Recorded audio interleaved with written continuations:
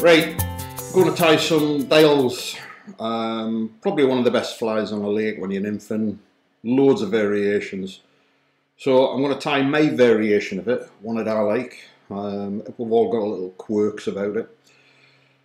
Some I tie on black hooks, some I tie on bronze hooks. The one I'm going to tie tonight is on a black hook. It's a black nickel and it's a Hannock 266. A little bit of a twist of it. I ain't using any thread. What I'm going to use is Hen's red holographic.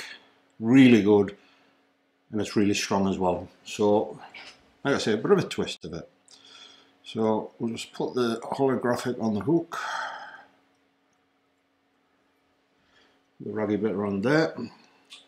And I am now, when I can find a one, I'm going to put some cockhackle as the tail.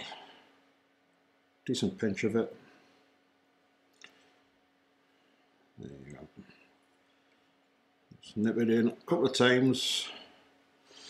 When I want some black peacock. A decent piece. Right, what I do with this, hold the fat end, hold this end and just put a bit of tension on it and pull it along and it'll snap at the first weak point. What you don't want is this to snap halfway through a fly, which it often does. So just nip it on there and then back up. Now what I haven't done is, when I cut the excess off, I always cut it with the eye on the same angle. It just means when I go back up with thread or the tinsel, the body's pretty uniform. Right, tie this on in reverse to the normal way.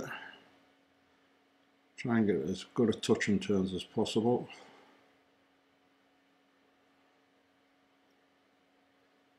Just wind it up. Had a good conversation about this fly the other day with Tony Baldwin. I rate Tony as one of the best nymph anglers in the country, and this is his favourite one. Problem Tony said he had with it, it never lasted long enough. Rib always comes off it.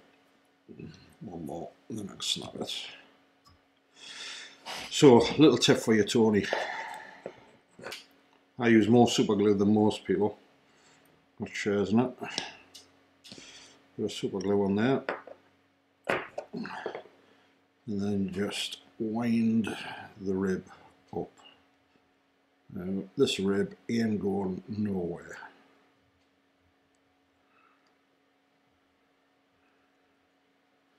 That's it. Just a couple of turns just to nip it in.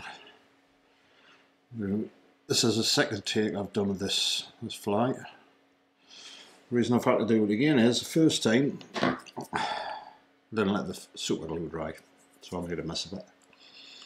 So we've got it there so far. We now want to grab some fibres for the throw tackle. That's them. Now when I put a throw tackle on, I usually take the fibres to the bend of the hook. So that's the right length, marry them up, just nip them in. There you go.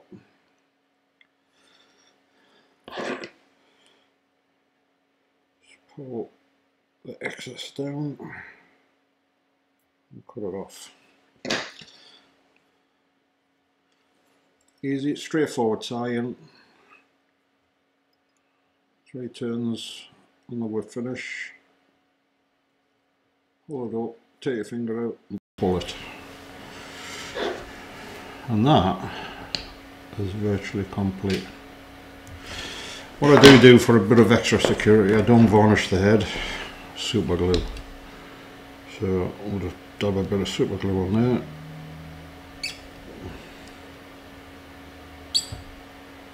Nice shiny head on it. And that holographic has come through there. Lovely fly, caught a lot of fishes here. Enjoy.